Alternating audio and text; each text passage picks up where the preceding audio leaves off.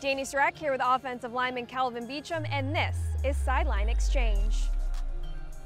Kelvin, in Sunday's win over the Cowboys, you moved from the right side over to the left, which is where you spent most of your career. However, this was the first time you played left tackle as a Cardinal, and you only allowed just one quarterback pressure. How were you able to have such a smooth transition over to the left side so quickly?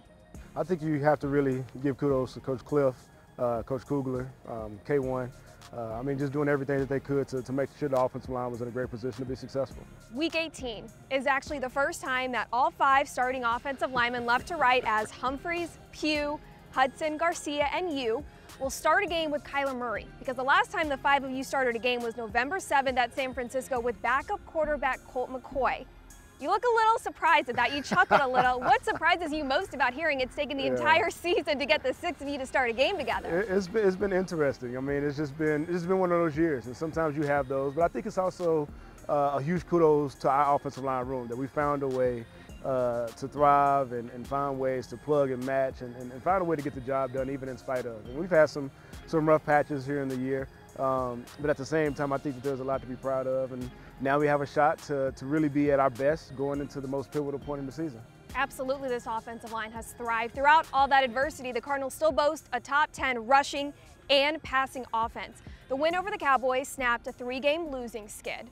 How important is that momentum as you finish out the regular season to start the playoffs? I think it's so important. When you go in and you play in December football, especially December football into the new year and into the playoffs, you got to have momentum. You got to have wins under your belt. You got to be playing the best football that you can possibly play at the most important time in the season, which is playoff football. And this is where we're at. Even though this is the last game of the season, this is playoff football. We know there's going to be a playoff atmosphere, at State Farm Stadium this coming up weekend.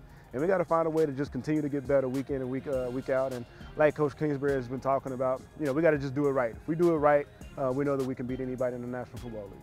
As the last regular season game this Sunday against the Seahawks, how crucial is it to work out any of those wrinkles ahead of the playoffs? I think it's for us, it's just doing the right thing. If we do the right thing, play in and play out, and we don't beat ourselves, we're going to be just fine as we get ready to head into the playoffs. At the end of the day, it's execution.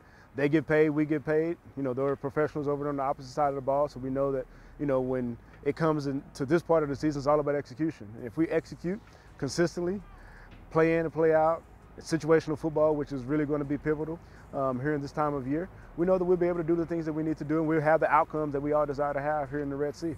Kelvin, you were nominated by your teammates as the Cardinals' Walter Payton Man of the Year nominee, so congratulations on that. How special is that honor to be recognized by your teammates for your efforts in the community? It's always huge to be recognized by your peers. And anytime you have teammates, guys in which you practice with, you grind with, you work out with, you bleed with, you fight with, who end up, saying that you're the nominee for the team and then support you.